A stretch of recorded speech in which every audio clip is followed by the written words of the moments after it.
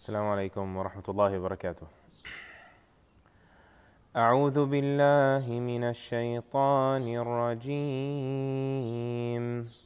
قال يا بني لا تقصص رؤياك على إخوتك فيكيدوا لك كيدا إن الشيطان للإنسان عدو مبين وكذلك يجتبيك ربك ويعلمك من تأويل الأحاديث ويتم نعمته عليك وعلى آل يعقوب كما أتمها على أبويك من قبل إبراهيم وإسحاق إن ربك عليم حكيم لقد كان في يوسف وإخوته آيات للسائلين.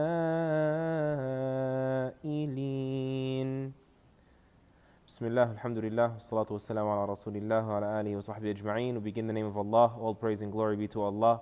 And may His finest peace and blessings be upon His Messenger Muhammad sallallahu alayhi wa alihi wa sallam, and His family and His companions, and all those who tread His path. We ask Allah Azza wa Jal in this final hour of Jumu'ah, this blessed hour, this hour of responsive dua, for Allah to make us and you of the carriers of His book, and of those shielded and shaded by His book, and those transformed as worthy of His pleasure or into being worthy of His pleasure by virtue of our dedication and our commitment to His book. Allahumma ameen. May Allah Azza wa Jal make this Qur'an a means for us to accelerate towards His paradise and His company forever. And may Allah Azza wa Jal protect us from being of those who place the Qur'an behind our backs and as a result are driven by it into the fire, or driven because of it into destruction. Allahumma ameen. So we welcome everyone back to our discussions and our reflections on Surah Yusuf, the story of Yusuf alayhi salam in the 12th chapter of the Qur'an. And we concluded last week at the verse wherein Allah Azza wa Jal said that Yaqub alayhi salam, the father, responded to his son Yusuf and said, "O my dear son, do not relate this dream of yours, that is foretelling your glory, your coming greatness, to your brothers, فَيَكِيدُ لَكَ كَيْدًا, because they may plot against you. إِنَّ الشَّيْطَانَ لِلْإِنسَانِ عَدُوٌّ مُبِينٌ, because the shaitan is a clear enemy to the human being." And of course, if shaitan is invisible, then how can he be a clear enemy? That would be a misunderstanding as to what a clear enemy refers to throughout the Qur'an. A clear meaning, make no mistake about it. He will forever be your enemy. He will never consider or back down from. He's your permanent enemy. He's your staunchest enemy. He will not go away. He will not be negotiated with. He will not sympathize. He is as clear as they get in his enmity to you, towards you. And also, this is very intelligent and wise of Yaqub alayhi salam. Before we move on to today's ayat, something we didn't cover last week is that he tied the plotting that may happen by the brothers with shaitan. This is obviously not acquitting the brothers of any wrongdoing they may do. In fact, he's warning him against his brothers. But it's also reminding him that there's an overlap. The human being is not shaitan, but he's just so susceptible to shaitan. And so that could help us many a times when we have some confusion as to how to understand a person could be so evil. Or sometimes our kids also. You don't know how to explain to them that this close friend of ours or this relative of ours performs an open haram in their language, in their behavior, in their decisions, whatever it is. And so this is a great advice from Yaqub alayhi salam. You can say to your kids, or even say to yourself when you're like, how can I ever forgive this person for that evil deed? Tell yourself, you know what, shaitan tricked him in that, the same way he tricks us in so many other things. And so when we make dua for ourselves to be protected from shaitan, let's make dua for this person as well. Maybe that was the help that Yusuf alayhi salam needed, that subtle help, that helped him forgive his brothers at the end of the story, as you all know. The fact that he realized that they were, in a sense, though not acquitted of guilt or of wrongdoing, but in a sense, duped by shaitan into accepting that for themselves. And then the next ayat, the ayat we will begin with today, Allah Azza wa Jal continues the statement of Yaqub alayhi salam, that he says to his son, وَكَذَلِكَ يَجْتَبِيكَ رَبُّكَ, and so will your Lord choose you. And ijtiba in the Qur'an, some scholars said, only refers to prophethood, not just choose you to be righteous or choose you to be special. Ijtiba only came, as some of the scholars said, with regards to prophethood, meaning he will choose you, O Yusuf, as a prophet. وَيُعَلِّمُكَ مِن تَأْوِيلِ الْأَحَادِيثِ, and teach you the interpretation of ahadith, statements, dreams, events. We'll come back to it inshallah because it has the potential for all of these things. These are the dangers of speaking in the outdoors. Your notes can fly away. وَيُتِمُّ نِعْمَتَهُ عَلَيْكَ, and perfect His favor upon you. وَعَلَى آلِ يَعْقُوبَ, and upon the descendants of Jacob, your descendants and mine. كَمَا أَتَمَّهَا, just as He perfected it in the past upon your forefathers, Abraham and Isaac, Ibrahim and Ishaq. إِنَّ رَبَّكَ عَلِيمٌ حَكِيمٌ, your Lord is all-knowing, all-wise. So, think about that. There is a plot, but realize that your Lord has chosen you for something very special, the very special rank of prophethood. From all your brothers, He has chosen you. Though there is some discussion that the other brothers were chosen as prophets, but as Ibn Kathir rahimahullah says, it's extremely far-fetched to believe that even before prophethood, an individual that would become a prophet could perform the acts that the brothers of Joseph performed in the story that we will cover. And so He has chosen you. In front of, they will plot against you. And you know, Dr. Ali Al-Fifi mentioned something very beautiful, that everyone can plot, but when Allah chooses, then all of the plotting becomes irrelevant. All of the planning becomes irrelevant. And so when Allah selects a person, for example, to become distinguished, the most thorough plans, the most vicious storms, the best enemy tactics, they become child's play. They become a breeze. They become a walk in the park. And the darkest, most sinister plans, they become daylight. They don't faze or harm in the least. And then He said, your Lord will choose you. And He said, teach you ta'weel al-ahadith. Ta'weel means interpretation. And it could also mean the outcome. Ahadith, like hadith of the Prophet ﷺ, means his statement and otherwise, or includes his statement at least. Ahadith is the plural of hadith. It means statements, the interpretation of statements. Ru'a are dreams. The dreams here are called statements. Why?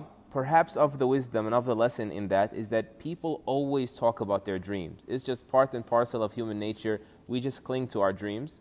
And I don't want to get into the potential psychology of that. That's not my, that's above my pay grade. That's not my specialization. That belongs to my sister. She's the psych major. But there are some reflections here about human patterns. But that's not what we want. What we want is, considering these are human patterns, let's just get past that point. We should tolerate people and something that's just naturally embedded inside them. People forever, for as long as human beings have been around, like to talk about their dreams. And so we should let them. Whenever they're not obsessing over them or making too much out of them or overly relying on them, let people speak about their dreams. Don't be that person that interprets without qualification, but also don't be that person that shuts people down when they want to talk about something that means something to them. The Prophet ﷺ himself would ask people after Salatul Fajr, has any of you seen a dream?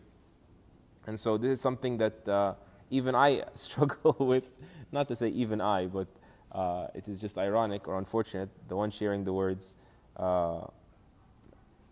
always gets stuck on the words that need to be said for the greater benefit, but are awkward in being said by someone who doesn't live up to them. I struggle with letting people say their dreams in front of me. I have to really hold myself. Why? Because most people, or a lot of people, they put too much in dreams. And so my go-to now is just, and that's wrong, is just to almost roll my eyes, say, here we go again, or when the dreams come. But at the end of the day, Allah did give us Qur'an, He did give us Sunnah, He did give us wise people with real life experiences, He did give us istikhara prayer, He did give us experts to consult, and so we should not be dismissive of all of that. That's all I want to say. Do not be dismissive of all of that just because of a dream that we can't shake off. But we should still let you say your dream whenever you're not being obsessive or misusing of that dream. Also, it's possible that we can take from this in the science of dream interpretation that when people have vivid dreams as children, they may become a person of greater skill, greater aptitude to interpret dreams when they're older. They have greater potential for specializing in that. The same way you can notice this kid will be a good engineer, that kid will be a good, legal scholar or whatnot, or physician. This person could be skilled at having that heightened sense of making sense of the dreams, especially when it requires a sixth sense of sorts. It has principles, by the way, but you also have to read a little bit into the personality of the person. Two people could have the exact same dream, and it could mean two very different things because it is a little bit variant based on the person that saw it. And so perhaps this is of the signs of being skilled at dream interpretation when you have vivid dreams early.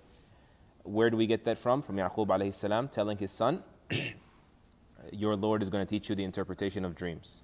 وَيُتِمُّ نِعْمَتَهُ عَلَيْكَ, and perfect His favor upon you and upon the descendants of Jacob. Everyone seeks God's favor. This is a very important lesson. But to seek the perfection of God's favor is something that those best acquainted with Allah know that they should do. What is the perfection of Allah's favor? For sure, the most perfect favor from Allah is to be most perfectly guided and to be a prophet. But none of us are going to be prophets after the Prophet ﷺ sealed prophethood. And so the perfection of favor is for us to be benefited by whatever things we enjoy, whatever secondary favors we'll call them, or relative favors, the favors of life and health and wealth and friends and intellect. And these favors, to be perfected for you, is for them to be a means of you coming close to Allah. Because every single favor is imperfect. It could benefit you, it could harm you. But the perfect favor is the favor that brings you close to Allah. That's the true favor. That's the absolute favor. And that is why when you say, صِرَاطَ الَّذِينَ أَنْعَمْتَ عَلَيْهِمْ مِنَ الْفَاتِحَةِ, grant me the path of those you favored. Who are those you favored? اهدنا الصراط المستقيم, guidance to the straight path. And so that's why Ibn Taymiyyah said, in reality, whatever brings you, any blessing that brings you closer to Allah, any hardship that brings you closer to Allah is a favor from Him, and a gift and a blessing. And every blessing, right, what we ordinarily at face value consider a blessing, that brings you far from Allah, that is a disaster, that's a calamity. And then he said, perfect His favor upon you and upon the descendants of Jacob the same way He perfected it on those before you. To always feel like you didn't fall off of a tree or come out of nowhere is extremely important for us to be humbled also and to be optimistic that we are the extension of, we could be the product of someone's dua, a parent or a great-great-grandparent whose name we don't even know, a dua that left their lips in the middle of the night in their sujood or otherwise. Yusuf alayhi salam is the most noble, the son of the most noble, the son of the most noble, the son of the most noble, as the Prophet ﷺ said. Ibrahim alayhi salam, maybe he is the product, maybe had Ibrahim alayhi salam not made that dua, Allah would not have blessed his descendants in such a beautiful consecutive way. And so that is very humbling, that it may not be me that much as much as I think I am, eating on the tab of, if you will, a far more righteous person than myself, that I am just one of His barakat, one of His blessings. And likewise, you become optimistic that many things go wrong, but there are hidden factors helping you along your path that you may not realize. Just as He perfected His favor upon those before you, Ibrahim and Ishaq. And then the father ended by saying, إِنَّ رَبَّكَ عَلِيمٌ حَكِيمٌ. Your Lord is all-knowing, all-wise. Nothing, even statistically speaking, nothing ensures the transmission of faith to your children like the influence of the parents, even if the parents may not realize it. They blossom in the direction of the parents more often than anything else, even if it takes a while, even if they blossom late. And so the best influence or the strongest influence will be that of the parents. And so the best influence the parents can offer their child is to instill in them unwavering trust of Allah subhanahu wa ta'ala. Before you are plucked from their life, O parents, or before they are plucked from your life, the children, and life takes its course, whatever that means, in countless ways. make sure you carve into their personality, into their depths, into their soul, and then rest assured, they'll be fine once they know who Allah is, subhanahu wa ta'ala. And you know, inna rabbaka, you just need to know that Allah is knowing wise. That's it. Why we say rest assured? Because you don't know exactly what else you should rely on besides Allah. You can't rely on the fact that my life will take a certain course. You can't. They say hindsight is 20/20. When you look back, you say, oh, those disasters weren't so bad. And so Allah knew, subhanahu wa ta'ala, how important it was for Yusuf alayhi salam to see the glory of his dream, to see his glory through that dream, to stay positive when the vicious events erupted. And so he helped him along, subhanahu wa ta'ala. It may not have been at the moment what we would think is the best course of action, but Yusuf alayhi salam was taught, alhamdulillah, to think even that Yusuf alayhi salam was not taken away from his father until his father had the opportunity to instill these values in him. That's of the great knowledge and wisdom and care of Allah for Yusuf alayhi salam. And so Allah showed him this, and his father kept reinforcing in him, your Lord is knowing wise. And so that stuck with him throughout the process. You think of it may be, that we might think, like hindsight is 20/20, right? We might think before the events that it would have been better for Yusuf alayhi salam to know what's going to happen to him, like to just brace himself. But that's actually not wisdom at all. Because many times we hurt ourselves more obsessing or being anxious over something harmful, right? That may or may not happen actually, right? More than the actual harm itself. Far more damaging, far more disrupting of our peace of mind. And so of Allah's wisdom subhanahu wa ta'ala is that He showed him the outcome of the events, and he knew before the outcome came that Allah is Alimun Hakim, so that he could await the outcome. The last ayah we will cover very quickly, we recited in the beginning, لَقَدْ كَانَ فِي يُوسُفَ وَإِخْوَتِهِ آيَاتٌ لِلسَّائِلِينَ. There is certainly in the story of Yusuf and his brothers lessons for all those who ask. What does that mean? First of all, ayat means signs. Signs means lessons and proofs and indications that need to be pointed out. So Ibn Ashur, rahimahullah, he says about this ayah in his tafsir that the story of Yusuf alayhi salam, it contains signs for many things. Many signs, because it is said in the plural, right? And so signs that signify the necessity of being patient and being pure en route to good outcomes. Things take a while, but in the grander scheme of things, it's just a moment. And also how envy and malice, even where you least expect it, is usually the case behind the details of why there's animosity between people. You may think it's because of this or it's because of that, but at the end of the day, the underlying factor that we should keep in mind is this envy and this malice that lurks in human beings. And of it is also signs, in the story, signs of the prophethood of Muhammad sallallahu alayhi wa sallam. It becomes beyond question after he brought to the expert scholars of the Judeo-Christian scriptures the story of, the lost knowledge of Yusuf alayhi salam in this story. And also, alaykum assalam wa rahmatullahi wa barakatuh, Shaykh. Kif halak? Muslims in the park, mashallah. It says in the story of Yusuf and his brothers is a lesson. A lesson also for those, a sign for those that are wondering if they can ever forgive. It's his brothers. The most difficult emotional wounds are those that come from the directions you least expect. And so, like your own flesh and blood. And so, through the story of Yusuf alayhi salam, we are reminded that even those, the most difficult wounds, emotional wounds, can be overcome. And so, like, you're struggling to forgive and forget, remember the story of Yusuf alayhi salam. In that is a sign for you. Have they done to me what Yusuf's brothers did to him? That's something Shaykh Dr. Salah As-Sawi, hafidhahullah, once brought to our attention, and because he was the one feeling attacked by those he least expected, it was very beautiful coming from him. At the end of the day, he just takes a deep breath and he says, you know what have they really done to me? Have they done to me what the brothers of Yusuf have done to him?